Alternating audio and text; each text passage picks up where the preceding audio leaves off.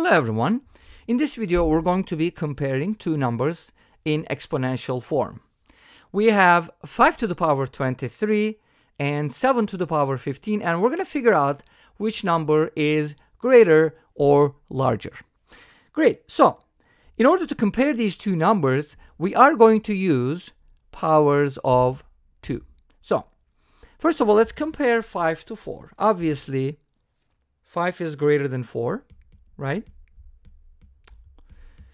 That implies if you raise both sides to the power 23, 5 to the power 23 is greater than 4 to the power 23. Now, the reason why I said, okay, we're going to use powers of 2 is because 5 is close to 4 and 4 is a power of 2. And now we can write 4 as 2 squared, and then it's raised to the power 23. And now by power of power, we get 2 to the power 46 because we're supposed to multiply the exponents. So we got, from here we get that 5 to the power 23 is greater than 2 to the power 46. Let's go ahead and write that down as a result. 5 to the power 23 is greater than 2 to the power 46. Awesome. Now let's go ahead and do something for the 7. Now 7 is also close to a power of 2 because it's less than 8. In other words, 8 is greater than 7. Therefore, 8 to the power 15 is greater than 7 to the power 15, right? And we do know that 8 to the power 15 is 2 to the power 3 to the power 15. Therefore, 8 to the power 15 can be written as 2 to the power 45 because 3 times 15 is 45. And we also know that, 2 to the power 46 is greater than 2 to the power 45. Awesome, right? Okay, cool. Why did I compare 2 to the power 46 to 2 to the power 45? Because now here we have 2 to the power 46, and we do know that 8 to the power 15 is equal to 2 to the power 45. So let's go ahead and put it all together and arrive at the conclusion. Great.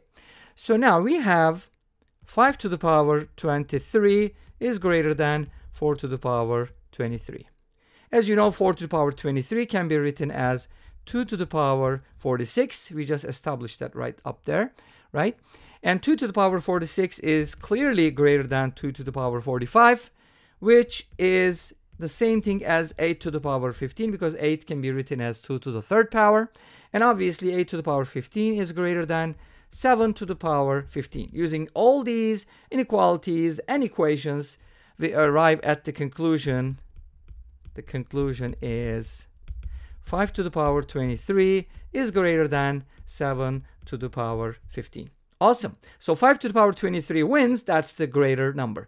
You know, a lot of times people say, hey, if you have a situation where we compare, two exponential numbers, usually the one with the smaller exponent is the larger one. Well, that depends. That depends on the numbers. In this case, the one with the larger exponent wins, and it may, differ from case to case. But I just want to bring up a question. It's going to be like open-ended. I'm not going to answer it, but I want you to think about it. How about if we had to compare 5 to the power 23 versus 7 to the power 16? Would the inequality still hold, or 7 to the power 16 would be larger? Can we find out, is there a way to do it? So I just want you to think about this. I want to leave it as an open-ended question, and if you give me some ideas, that would be great. Anyways, let's talk about numerical values, and we're going to conclude. So these numbers are actually very much apart. They're not really close.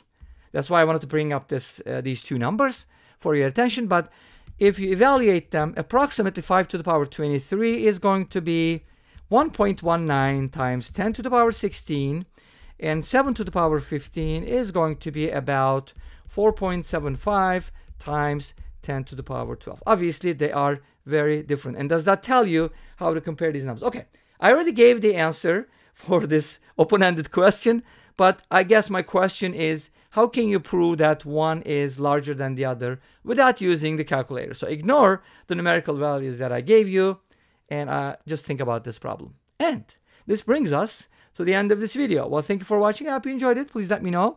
Don't forget to comment, like, and subscribe. I'll see you tomorrow with another video. Until then, be safe, take care, and bye-bye.